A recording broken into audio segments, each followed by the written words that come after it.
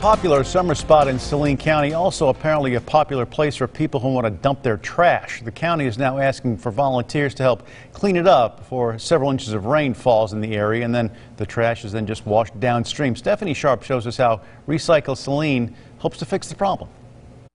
Trash and litter are everywhere at 10 Mile Creek public use area. Recycle Saline is hoping to get a group together to clean this up before a potential of flash flooding in the next couple of days.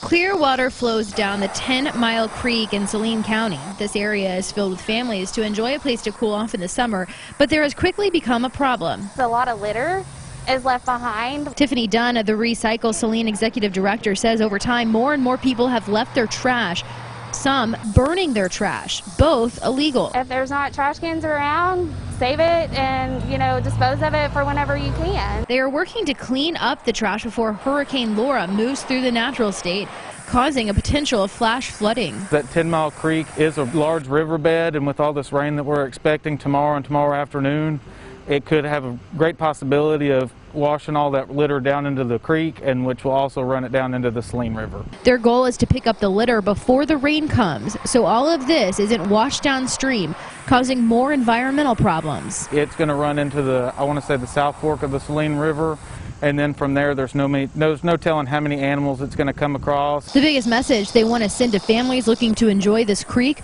pick up behind you so it doesn't look like this again. Hopefully this will also kind of talk everybody into bringing a trash bag down there with them, or even some Walmart sacks or something to help get this area cleaned up.